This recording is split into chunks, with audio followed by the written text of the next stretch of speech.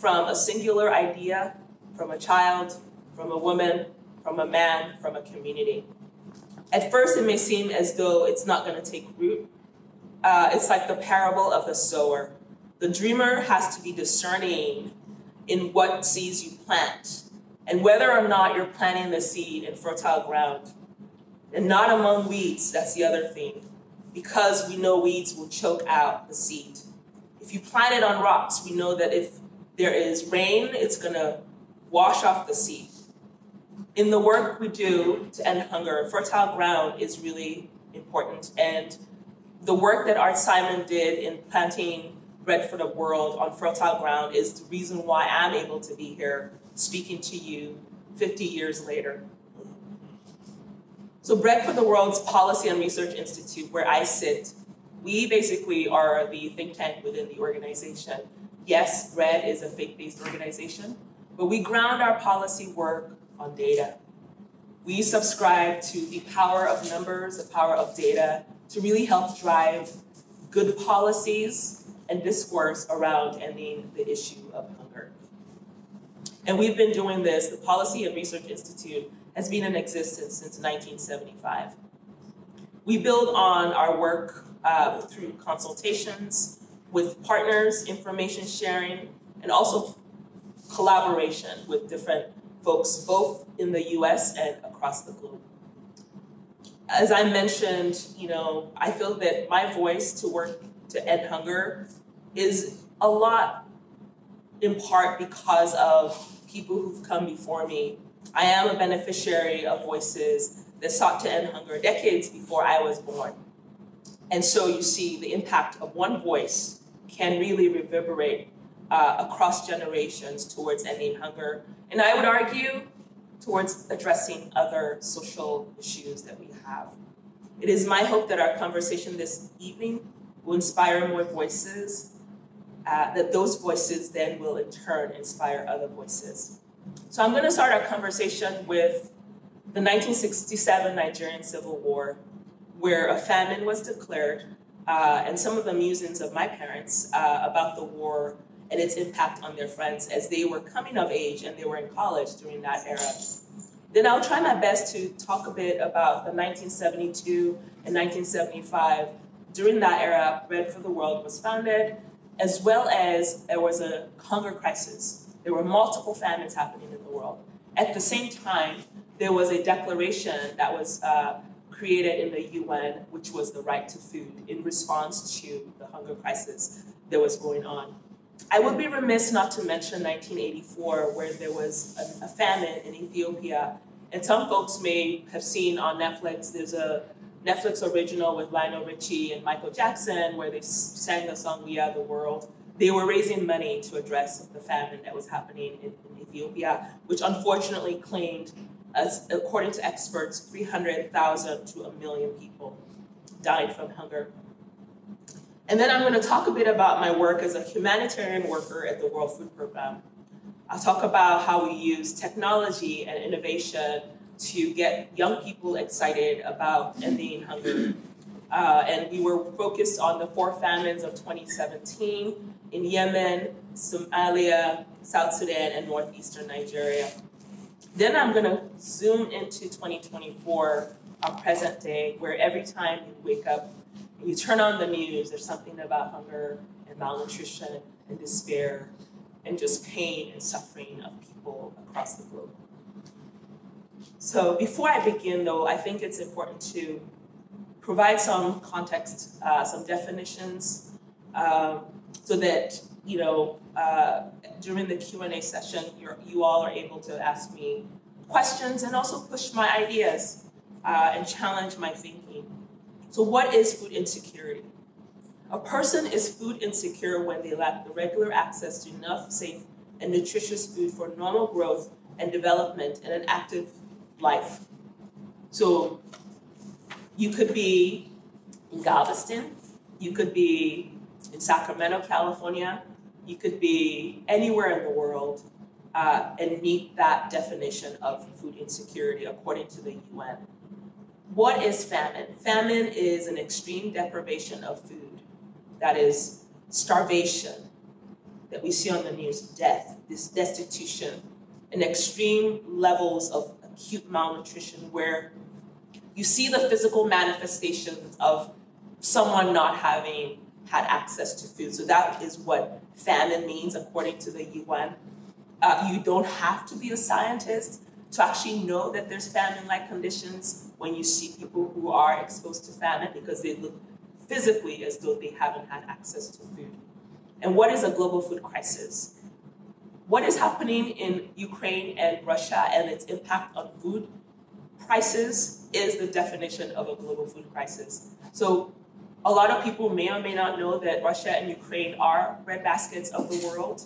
And unfortunately, the war hasn't only caused problems for civilians, but it has also impacted the livelihoods of farmers who are helping to produce as the world's breadbasket, their livelihoods. And that's impacting the prices of tomatoes and other things that we are buying in the supermarket. It's impacting the prices of food for us. So that's what a global food crisis is. What is a hunger hotspot? So according to the UN, they put out this report on basically 18 countries that are impacted by hunger due to 3 or 4 categories: climate, conflict, economic inequality, and I would say the fourth one is political tepidity, where there isn't a political will to really address the issue of hunger. So for example, in the period of April 2023 through, in the period ending in April 2023, there were 22 hunger hotspots, but 18 countries. So they lumped together the Sahel region of Africa as sort of representing one country, and then they lumped together the dry corridor in our backyard as one country, basically sort of like one region of country. So that's how they end up with 18 hunger hotspots. But in reality, there are actually 22 countries that are impacted. And some of those countries include Burkina Faso, Mali, South Sudan, Sudan. Palestine was added to the list of countries of highest concerns in light of everything that we've seen on the news. Afghanistan, the Democratic Republic of Congo, Ethiopia, Haiti, Pakistan, Somalia, the Syrian Arab Republic, Yemen, Chad, Djibouti, Niger, and then in our backyard, we have El Salvador, Guatemala, Honduras, and Nicaragua. These countries remain hunger hotspots.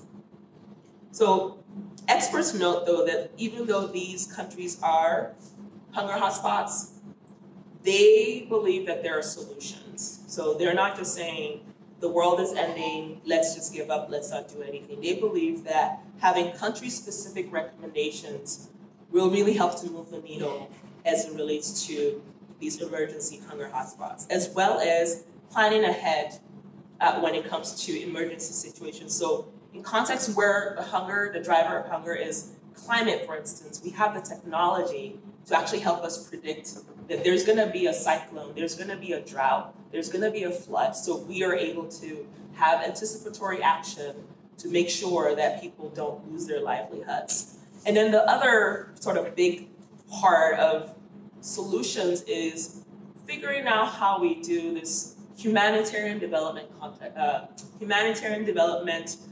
nexus is what experts call it. That is, okay, so we know that there's a crisis. We know that people need food. We need to get them the food, like right now. But at the same time, how do we build infrastructure so that when the war is over, farmers are able to farm, they're able to reap their crops, they're able to help grow the local economy. And there's always that tension, because on the one hand, we want to firefight, but then we also need to we need to invest in the longer term solutions. You all may have heard of the Sustainable Development Goals. These are commitments made by the United Nations, and they do it roughly around every 15 years. They have 17 Sustainable Development Goals that they focus on currently through 2030. Sustainable Development Goal 2 is Bread for the World's mandate. It's the goal to end hunger, and we do it through partnerships because we realize that we cannot do it alone. 2 more definitions, I promise, and then I'll get into the talk. What is displacement? Displacement is the forced movement or removal of a person or communities from their home or country as a result of conflict, natural disaster, or economic factors. Think about this for a moment. I love my home. I love my bed. Oh, it's so warm. Why would anyone leave the comfort of their home to go to an unknown place where no one may speak their language, where they may not have a loved one? I wouldn't do it, frankly, because I'd rather be in my home. My bed is really comfortable. I love cooking in my kitchen. I love entertaining my friends and loved ones. So it takes a lot for someone to leave their home and be fleeing for whatever reason. And then the last definition is humanitarian access. So this is something that I studied quite a bit, actually, when I was in law school, but really it was all very theoretical, if I were to be honest with you. And the definition of humanitarian access has a brand new meaning to me these days, as I am doing my work at Bread for the World and then as I'm watching the news.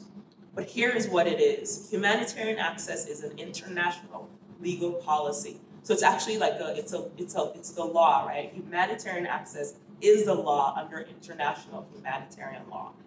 And basically it allows people who are humanitarian workers to have access to people in need. So there's a UN emergency coordinator, and that person's role is to make sure that organizations that are wanting to help people in need are able to have access to those people in need. Some of the things that humanitarian assistance allows is access to water, access to health, access to shelter, access to food, things that are very, very basic, things that we have, and things that some people, unfortunately, may not have. And it's the strict compliance to these principles, which is, I know that if I park on the red zone, my vehicle will get towed. These guidelines, these things, these guardrails that really help to make sure that our society is functioning. Compliance is what really enables us to give back to people who are in need. And by the way, humanitarian access involves state and non-state actors. That is to say that a non-state actor, that is someone who's not the government of a country, would respect the legal principle of humanitarian access. And so some of the things that underpin humanitarian access is that no matter what's going on when it comes to civilians, we recognize their humanity. We have to be neutral. We have to be impartial. And we also have to be independent in the way in which we deal with civilian population. Okay, so now I'm gonna sort of start our conversation around the civil war between Nigeria and the Republic of Biafra, which tragically claimed 3 million lives from around 1967 to 1970. Nigeria is a country that's located in the western coast of Africa. Nigeria is bordered to the north by Niger, to the east by Chad and Cameroon, to the south of the Gulf of Guinea of the Atlantic Ocean, and then to the west by Benin, and is Africa's most populous country. One of my favorite things as a child actually was putting together the puzzles of the world. We had this thing where each country, and Madagascar was always like missing for some reason, and I always like try to put it back where it belonged. So I really like to kind of understand the countries that are around a particular country, because that also informs the dealings and everything that's happening. Nigeria has a diverse geography with climates ranging from arid to humid. I am Nigerian American, and I can attest to experiencing all of these weather conditions. Traveling to Nigeria with my parents to Lagos or Abuja for weddings and so on. Reflecting its diversity, there are many ethnic groups and languages in Nigeria. So Yoruba, which is a language that, thanks to my mother, I speak, which meant that I was able to speak with my 103-year-old grandma, who passed away last year, because of the fact that my mom always spoke Yoruba to my siblings and I. Other languages include Igbo, Hausa, Edo, Ibibio, Tiv, and English. So English is the language of Nigeria's colonizers. A lot of African countries were colonized, and so English is the colonizers' language. Nigeria is blessed with yummy cuisine across its ethnic lines and abundant natural resources, most notably deposits of petroleum and natural gas. The federal capital is in Abuja, so Abuja is sort of like Washington, D.C., and the commercial capital is Lagos, so think of Lagos as New York, I guess, with Wall Street and so on. Lagos used to be the former capital. Due to ethnic tensions related to inequity in political representation and jurisdiction over these resources that I mentioned, in May of 1967, Eastern leaders declared secession of the Eastern region under the name of the Republic of Biafra.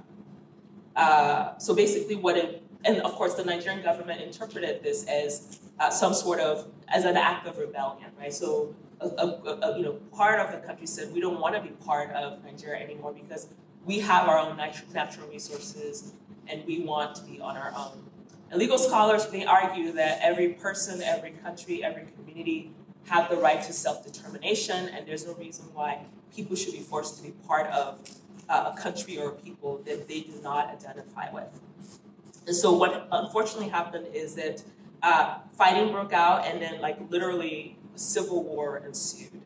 The next 2 years marked heavy casualties among civilians who were perishing because of famine due to the Nigerian government's blockade of humanitarian access. So you notice that I harped on the definition of humanitarian access because in 1967, they were using the term humanitarian access. In 2024, when you turn on the news, they're using the word humanitarian access. And basically it means, can we get food, medicine, water, etc., shelter to people who are in need? And so peacekeeping attempts by the African Union were not successful. However, Biafra, the Republic of Biafra, was getting a lot of support from other African countries because of the fact that the population of Biafra was starving because of this blockade of humanitarian access. In 1967, my late dad was around 21 years old. He was an extremely brilliant guy, and he wanted to be a lot of things. I love NASA because my dad has a thing for NASA. He thought he would be an astronaut because he had a full scholarship, but then he decided to be a veterinary surgeon.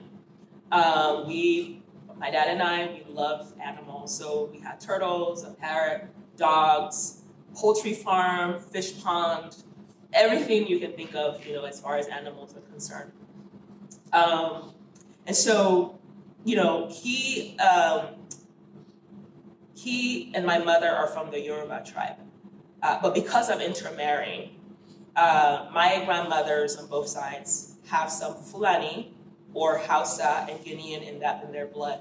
So the war in Nigeria was between the Easterners and the Northerners. So my two grandmothers were actually part Northerner, if you will. One of my grandfathers was also Bendel, and Bendel was part of the Eastern bloc that the Easterners were claiming as part of Biafra.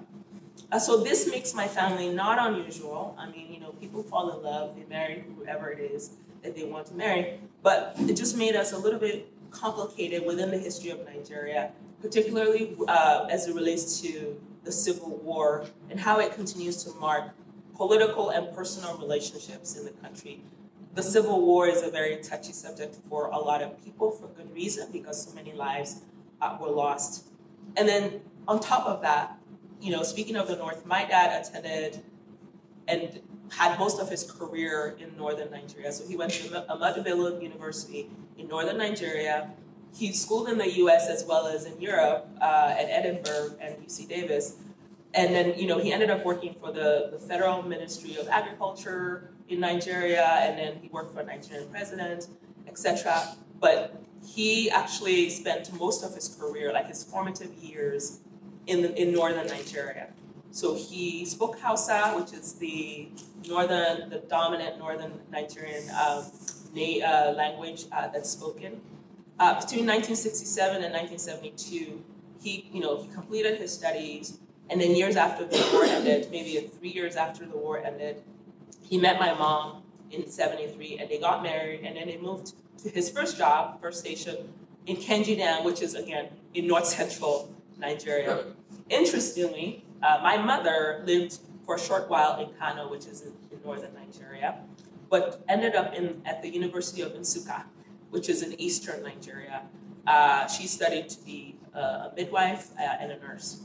So you see, the Nigerian Civil War was between the north, as I mentioned, where my dad spent most of his adult life, and also his career, and then the east, where my mom spent most of her life as an adult. And she actually can speak the Eastern language. So he understands and can speak the Northern, and she understands and can speak the Eastern language. So my perspective of the war was very interesting from both my parents' perspective. So although my dad, he raised concerns about human suffering, he was always irritated by us wasting food. He always says, take only what you can eat, and so on. But the voice that was loudest for me as it relates to this issue of the Nigerian Civil War was actually my mom. Her voice was informed, I think, based on her proximity to those who she loved, her friends losing their loved ones by living, when she was going to school in eastern Nigeria. For most people, our parents have sometimes the loudest voice in our heads. For me, I love history, I love storytelling, and so I found myself really getting steeped into, my mom's discussion of what has happened in history. I still get upset at my mom sometimes because when I call her and I want her to tell me a story, she's like, let me call you back. I'm like, Mom, can you just finish this story? Because I really enjoy, the history that she shared with me. And, I can say that, the war clearly shaped her worldview and sort of how she viewed war and peace and its impact on generation. I would say the key takeaway from her voice was that she sowed the seeds of compassion in my siblings and I. So we had, compassion for people who didn't have, just compassion in general. She never became a humanitarian worker, my mom, but has, she's always involved in her community, always helping others. She used her voice, to educate me about the Biafran War. Specifically, one of the things that she talked about that really sort of bothered me, was kind of how people were not having access to the basic necessities. She would recall stories of her Eastern friends in college talking about how they lost their loved ones. So death, destruction, and hunger. She would talk about people having to eat grass. As a young child, none of that really sort of made sense to me. Why would people have to eat grass, right? Because they don't have access to food. People having to eat mud, drinking unsafe water, and living in dangerous conditions that expose them to the elements of nature. So, think about you're not living in a camp, you're living outside and you're exposed to anything really and everything that could harm you if you're living outside. So without having access to food, water, and medicine and shelter. During this man-made famine, people died from, as I mentioned, disease and starvation, and probably also heartbreak from loss. I always say that actually the human body, the human soul is, when the soul is impacted, it really can really impact the way that the body deals with stress. Like if the soul remains intact, and you think about Nelson Mandela, he was imprisoned, but he kept his soul intact. And he was able to stay in prison for such a long time, and he came out and he wasn't bitter. I mean, that's pretty remarkable because he was able to keep his soul intact, even though his body was imprisoned, right? One of the things that he did that I admired was he worked out every day. He jogged on the same spot, even though he had a very small cell. He basically ran on the same spot for numbers of hours or minutes per day, and he was very disciplined about that. And there's something about physical movement that really helps to help the body deal with stress.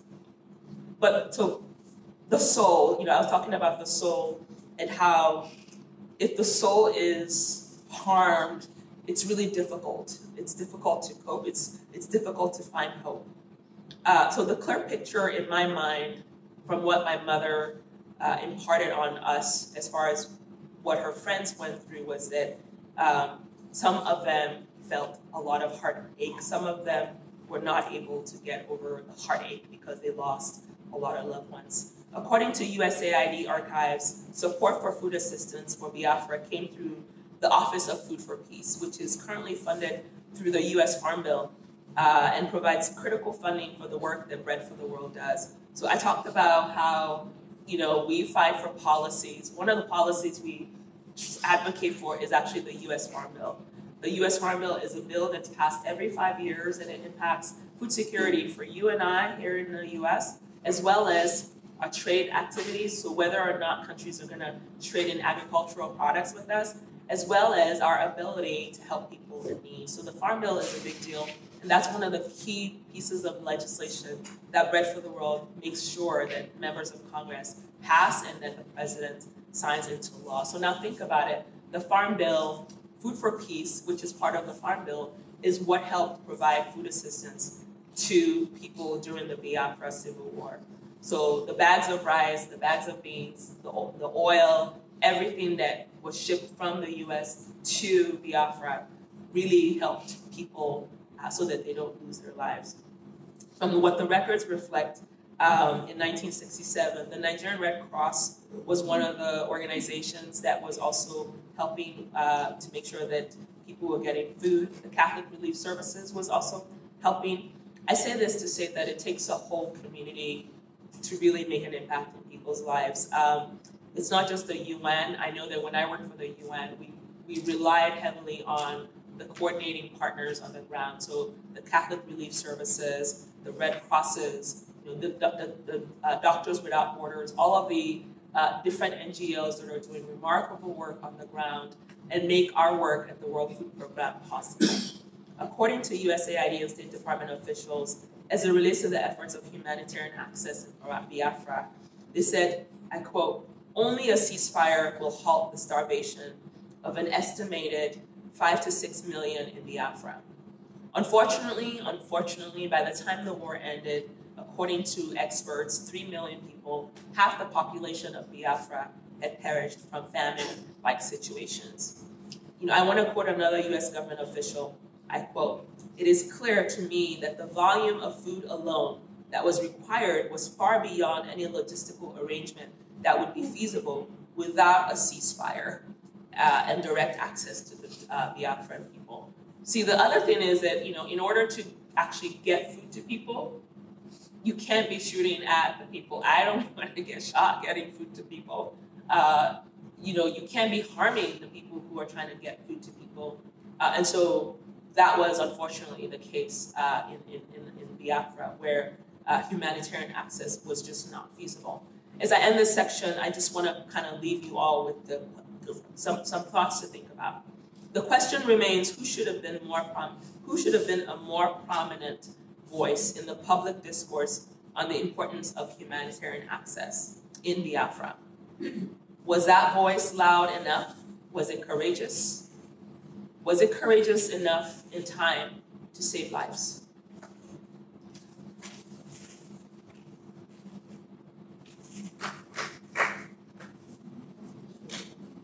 So now I want to talk a little bit about Rome and the 1974 World Food Conference.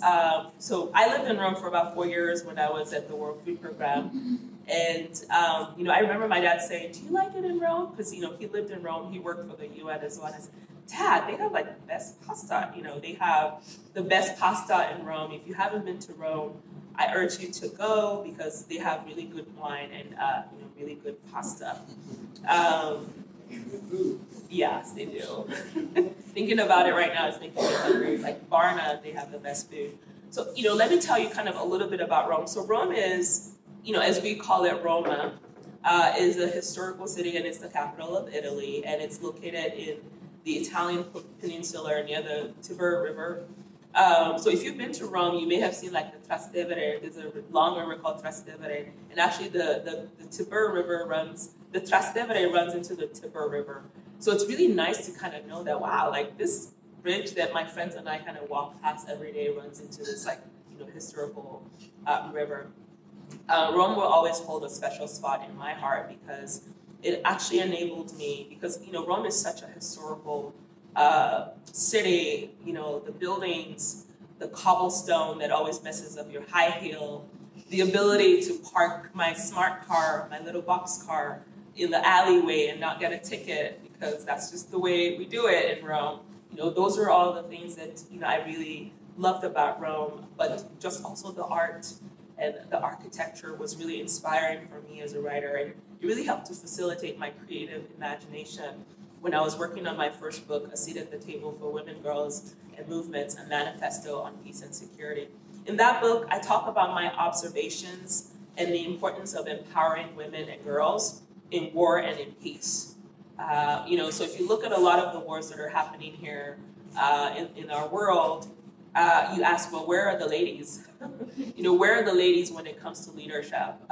The slide that you're looking at, there's a woman who's from Haiti, and she's really been speaking up about this issue of violence on women and girls in Haiti. And, you can't help but wonder if women are provided a seat at the table when it comes to leadership, how different our world will look. I'll tell you, at the airport today, I have to tell a story. I was in line for my Starbucks coffee, myself and a young lady, and a guy just walked in front of us, and he just walked. And I was like, usually I would overlook it, but my flight was actually leaving. So I was like, excuse me, I was in line. He's like, well, I'm just getting a bottle of water. I'm like, well, I'm trying to get on my plane too. And I'm like, and I was like, and by the way, she's in line too, so you need to get back in line. And then the woman behind me was like, thank you. And it was a whole sort of moment there. But, and I commented, I said, well, why is it that, why were the two of us invisible to him? What made him think it's okay to just walk past us? And the Starbucks lady actually agreed. She was like, I was like, why is it that women are invisible to men? And she's like, she's like, I know it, right? So there was like, a power moment going on there. But, this blind spot that I think that, I call it the male gaze in my course that I teach at George Washington University in DC. This sort of blind spot that we all have where for some reason a whole sector of society is not enabled to really exercise their leadership. I think it's a blind spot, and I think that it's actually a loss for all of us. I feel that our world probably would look different if we enabled more seats at the table for women and girls. But anyway, when I travel to Rome, I still see it as the eternal city because for me it conjures the tensions of humanity. On the one hand, we have the inconvenience of the prophetic or spiritual power on what it is that is the right thing to do in war and peace.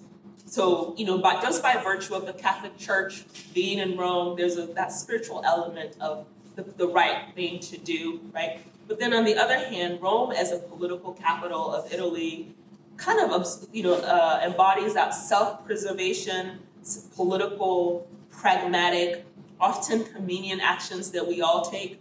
That is not to take action because it's inconvenient to do the right thing. And so, I always sort of wonder kind of why is it that Rome conjures this emotion in me? So Italy is, and in case you're wondering, well, why are we talking about Rome? So we're talking about the 1974 World Food Conference, which happened in Rome. And Rome houses three main UN entities, the three main UN entities that focus on food security. So there's a Food and Agricultural Organization. They focus on policy. My dad worked for them. And then there's the UN World Food Program. They focus on delivering food aid. So you probably see them on the news all the time. In fact, David Beasley he used to be the executive director of the World Food Program.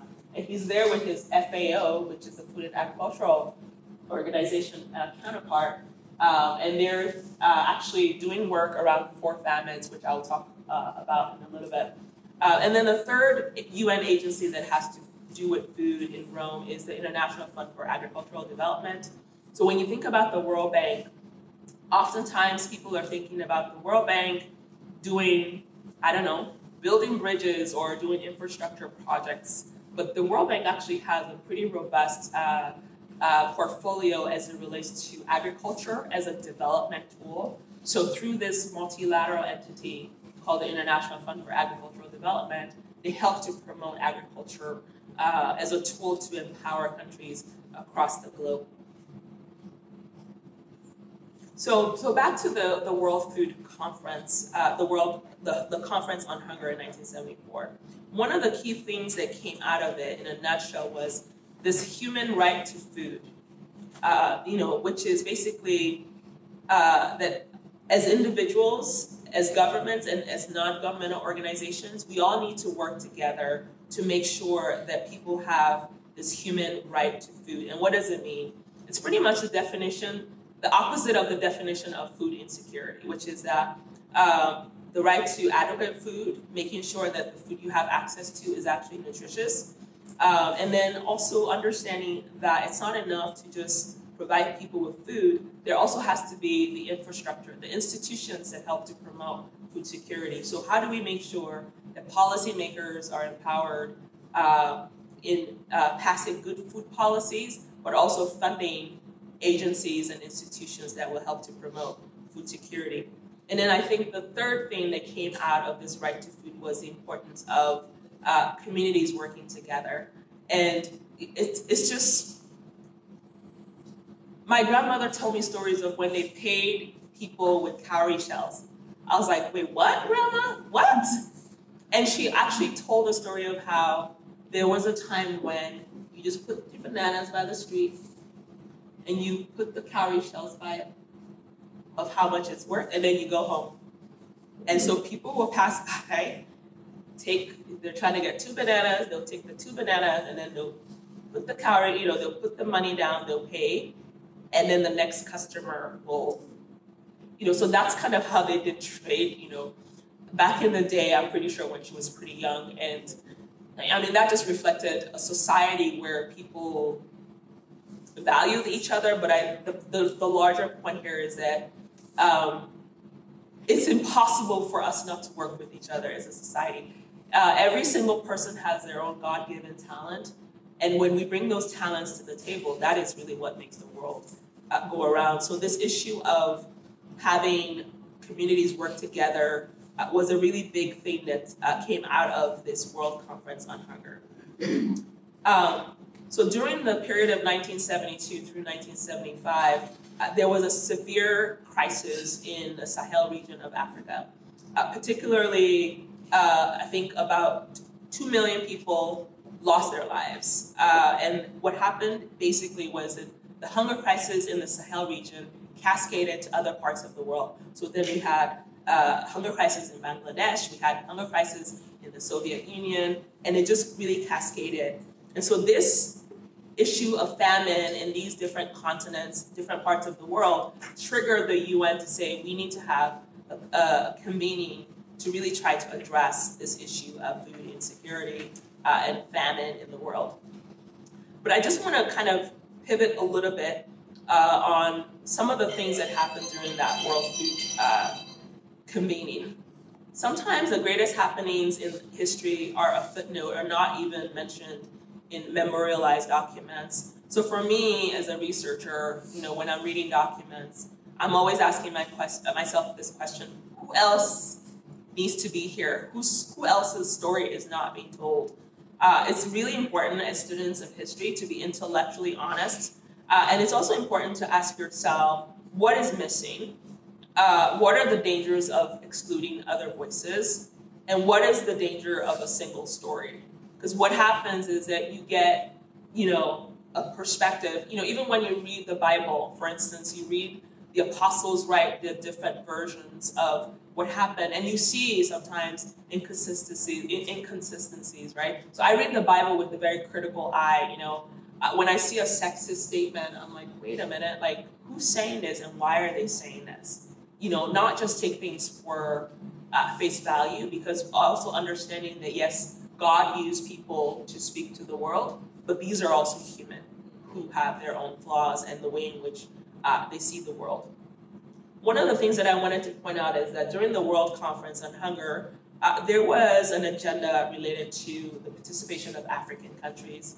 At that time, a lot of African countries were achieving independence from colonial powers, sometimes by force, and this caused a lot of economic challenges for African countries. So there was an agenda item on food aid to victims of colonial wars in Africa. That was actually an agenda item.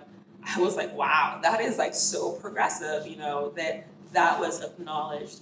I think what it was trying to, reflect was that it's important for us to acknowledge the historical harms that the continent of Africa has endured as it relates to a lot of issues, but in this context, as it relates to the issue of hunger. So when you turn on the news and it seems like everyone that's hungry is African, you have to understand that this is a this is a continent that endured transatlantic slave trade in the 1700s and 1800s, and then there was the carving up of the different nations and naming those nations sort of at the whim of colonial powers. And then there was like the colonization project. And so cumulatively, these sort of historically traumatic events, according to reports, actually have impacted people of African descent in ways in which we may not really fully be able to grasp. And some have argued that, in ways in which warrants centuries of studying, keeping in mind neuroplasticity, I really do subscribe to the fact that protracted trauma can alter the way in which a people behave, the way in which a people see themselves, the way in which a people are able to cope with stress and trauma. And so just thought that it's important to sort of, give us this context to understand why it seems like, when we look at hunger and the face of hunger, it seems to, constantly emanate from the continent of Africa. So, I say that to say that it's important to sort of, understand that, to know our history or to fully appreciate what's happening, we have to, grapple with history. So I kind of want to round up here because I want to be respectful of time on the section on the conference on hunger. The conference agenda for me reflected a need for a comprehensive approach to taking on this existential issue of hunger. As a woman of faith, sometimes when I say the word famine, from a historical and spiritual perspective, the images that come to my mind pertain to the 7 years of plenty in the Bible and the 7 years of, famine as it relates to Joseph.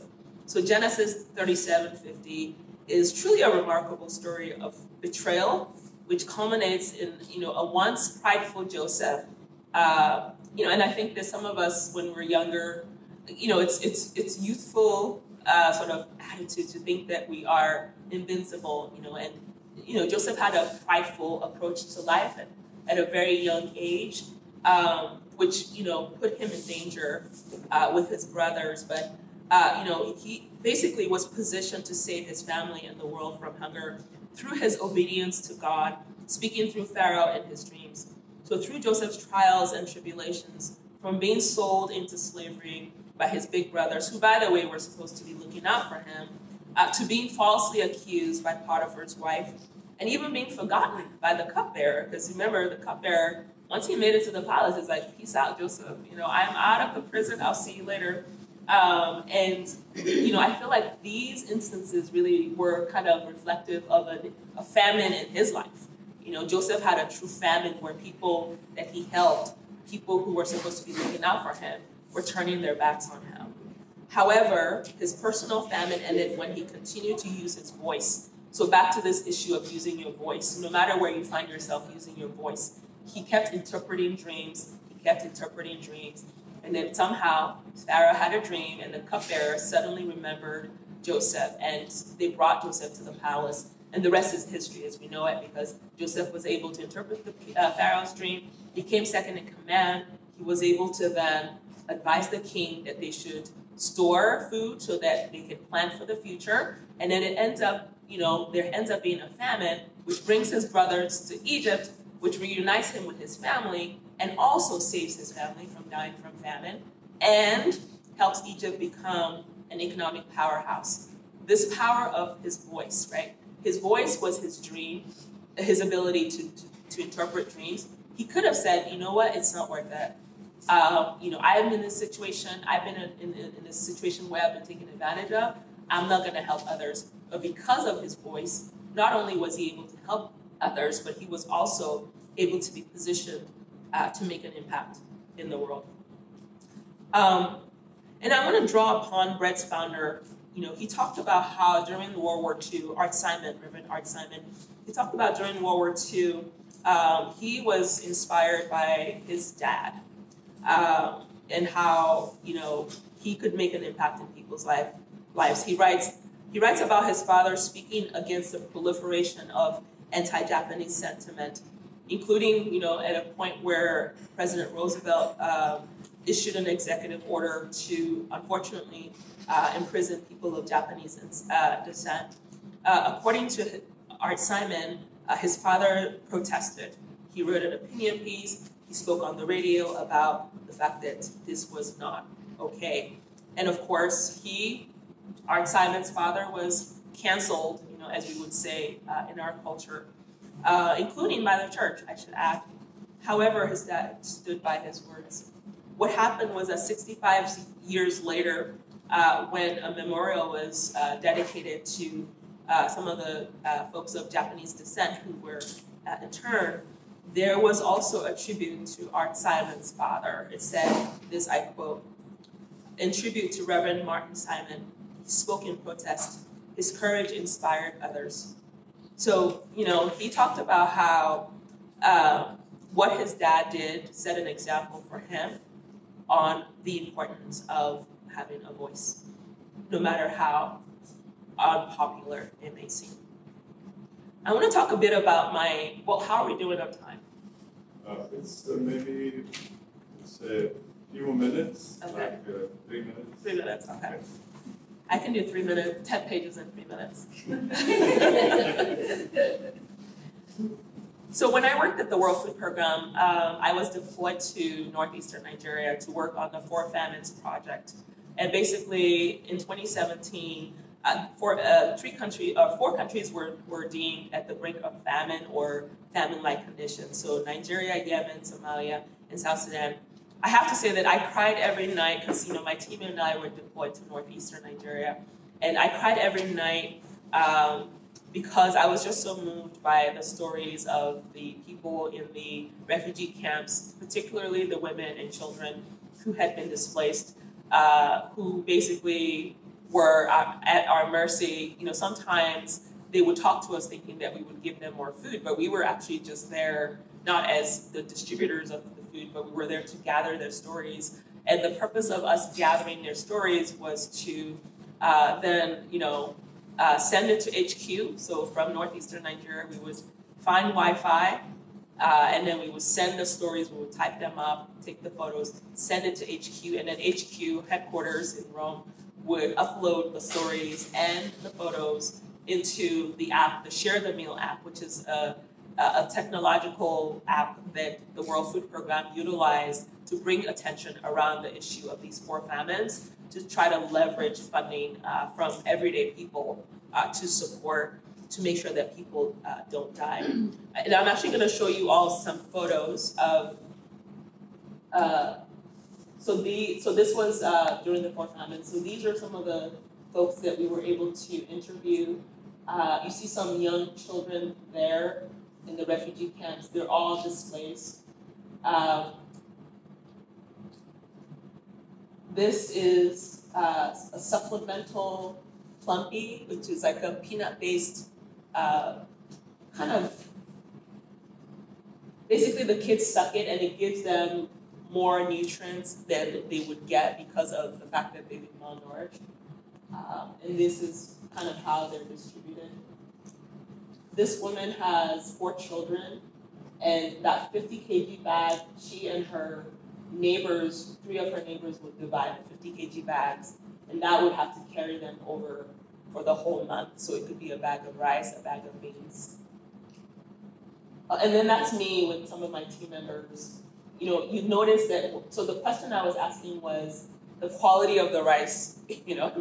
My colleague was like, are you kidding me? Like, people are hungry and you're talking about the quality of the rice. But I was harping over the quality of the rice because the rice was actually broken. And I was also complaining about, and when I say broken, like, broken pieces of rice, not the way that you would see rice when you buy it. And I was also complaining about the fact that the rice was actually on the, you see that it's on the map, but it's on the floor, and I was concerned about the food safety issues there. And then those are some of the women in line that we ended up interviewing. We interviewed about 100 folks to gather their stories. So they have to wait in line, really hot scenarios to get food. You see the oil and the bags of rice and beans. And then this is actually one of my colleagues. One of the things that happens, as a humanitarian worker is that you get really connected with the people that you serve. This baby, when her mom and her were in line to have her measured to make sure that she wasn't malnourished. And so I think her mom had to use the restroom. So my colleague was like, yeah, I'll hold her. And you could tell that she really connected with this baby. And this is another mom who, she's waiting in line to get food access. You'll notice when you hear on the news about trucks delivering food, and sometimes you hear about trucks of food just sitting there and not going through. These are the trucks that are trying to get food to people. And I'm sure you may have heard on the news of truck drivers complaining that food is just spoiling because the food is not being stored properly. Because trucks don't have the ability to store food the way that storages would. And these are more photos of just women waiting in line. Now, the weather conditions were horrendous. It was very hot, very dry. I was exhausted every single day that we were out there talking to people. That's me interviewing a mother and her daughter.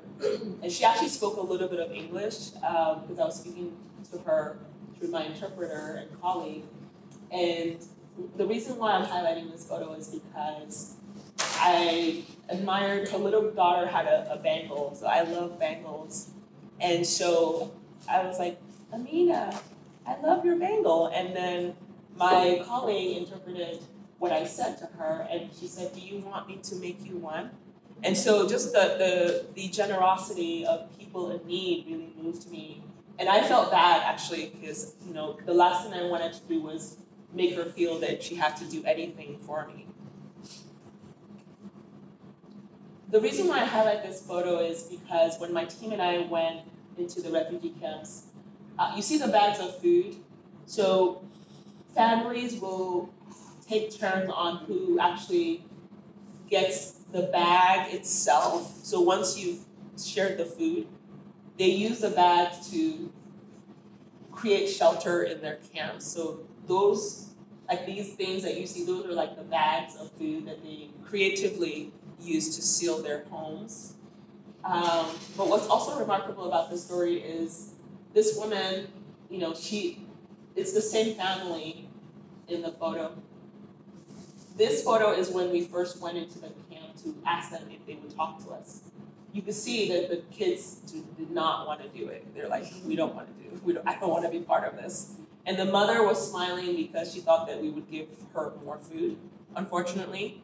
And the defiance that you see, so this photo, if you go on Google search, this photo is actually part of the Share the Meal on the app that we utilize to mobilize support for these families.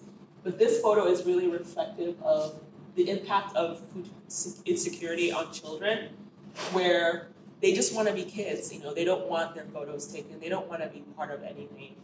And the only reason why they're doing it is because his mom told him to do it, and just the sorrow and the heartache that they're feeling of having to be part of this.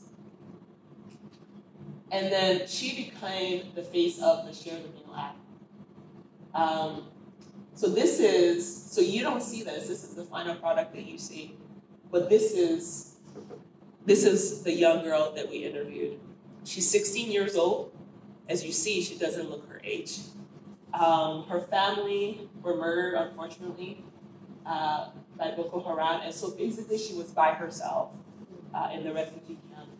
And her face is not clear because this is a picture that I took using my iPad because my photographer was using a better camera. But in this photo that I took, she's actually not smiling. It took us this smile that you see took us so long to make it happen because she just did not have the energy. She did not have the joy. She did not have the drive to smile. And she ended up being, the face of the Share the Meal project.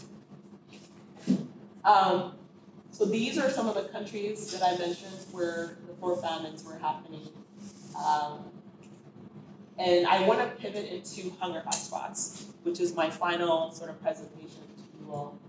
At Bread for the World, we've been really looking at what we can do to address this issue of hunger. And I think I mentioned the hunger hotspots report that the UN puts out. And as you see, these are some of the countries that I mentioned at the beginning of my talk. There are 18 hunger hotspots, but really covers 22 countries. And a lot of them are impacted by some of the issues that we all see on the news, whether it's conflict, whether it's climate, so you see the different delineations of the drivers of hunger in the different countries. And so we decided to lift up the voices of people who are impacted by hunger hotspots, in hunger hotspots, basically. And so in 2023, we were actually able to feature the voices of people who had been impacted in hunger hotspots. So particularly, we highlighted folks from Burkina Faso, Mali, Kenya, Haiti, Honduras, Afghanistan, and the Cox's Bazar in Bangladesh. So that's what we did in 2023. And how did we do it? We brought them on as speakers in our briefing series. It's a virtual briefing series. Some of them could not be on camera because it was a danger to them, because they were calling from their countries of origin. So we respected that, but we thought it was important to bring those voices to the table to talk about the work that they're doing around hunger and what exactly the US government can do to help to address the issue of hunger. And so for 2024, we plan on holding additional briefings featuring countries such as Somalia, Sudan, Ethiopia, Djibouti, El Salvador, Guatemala, Haiti, Yemen, Syria, Palestine, Pakistan, North Korea, and other countries. And so for this year, so far, these are the countries that we're going to be focusing on as far as our Hunger Hotspots briefing series. And again, Sudan and Gaza will be partnering with different organizations, Haiti, Guatemala, Somalia, Djibouti, and basically what we do is we bring the voices of the NGOs that are doing work in these hunger hotspots to hear about what it is that they're doing and what the US government can do to help move the needle to make sure that people have humanitarian access. That's our main thing. People have humanitarian access to food and shelter. So I'm going to end, I promise, in 45 seconds. As has been its history since 1974, Bread for the World actually used the offering of letters is what we call it. So, if you remember, the apostles in the Bible wrote letters to one another. And so the offering of letters is usually to members of Congress. And our Bread grassroots leaders would basically write their members of Congress a letter and advocate for food policies that we care about. So I mentioned the U.S. Farm Bill. We care very deeply about that. The Global Food Security Act is another piece of legislation that we care about. The Global Malnutrition Prevention and Treatment Act, we also care about. It's actually a piece of legislation that we helped draft and see signed into law by President Biden. We believe in the power of citizen voices to make an impact. For example, if you join Bread for the World in our offering of letters to your members of Congress to pass good food policies, you are moving the needle for resources for current famines and hunger crises, such as the ones that I spoke about very briefly. So therefore, I urge you to not underestimate the power of your voice to persuade your policymakers to do the right thing. Also realize that your support actually inspires me. I travel quite a bit, try to talk to people about the work that we're doing. And the work is exhausting. I won't lie to you, it's exhausting. But I'm also encouraged when I know that there are people out there who care about the work that I'm doing. I get my energy knowing that people, care about the work that we're doing. And so, the solution is actually two-legged. That is, you have to get personally involved. There's no way about it, and we're not meant to do life alone in this world. Human beings are social beings. And then the other thing is we can make change through policy. I am so grateful that under Red's leadership, Reverend Eugene Cho, our managing director, Heather Taylor, and our amazing and talented board of directors, we continue to carry on the legacy of Red's work. As we reflect, I think folks are going on spring break, but as we reflect on, the significance of Easter, spring break, Ramadan, in our various communities, I would like to wrap my time up with you with the phrase of hope and conclude where we started with the words of Amanda Gorman in The Hill We Climb. For there is always light, if only we are brave enough to see it. If only we are brave enough to be it. How brave are you to let your voice transform the lives of others? Will you let yourself be the light you wish to see in the life of others? Thank you all, and blessings.